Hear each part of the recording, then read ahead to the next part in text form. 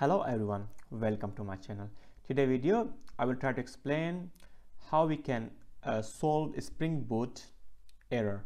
When we run our springboot application, so sometimes we have this type of error: application failed to start, description failed to configure our data source URL, attribute is not specified, and no embedded data source could be configured.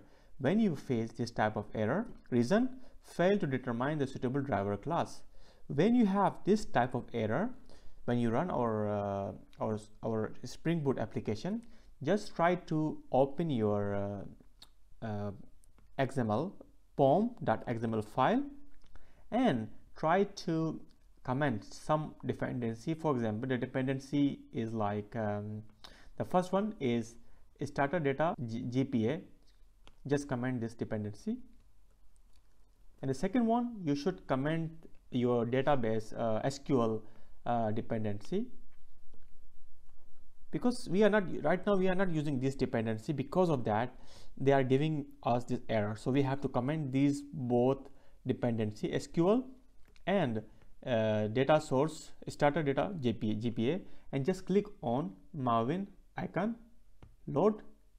Now you can see that it will be load.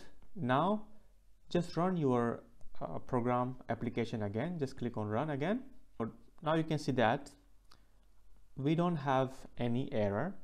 We solve our program error. So if you have this type of error, just comment your sum of dependency data.gpa and SQL dependency, and it will solve your problem. Thanks for watching my video. If you like my content, give a thumbs up. Thank you.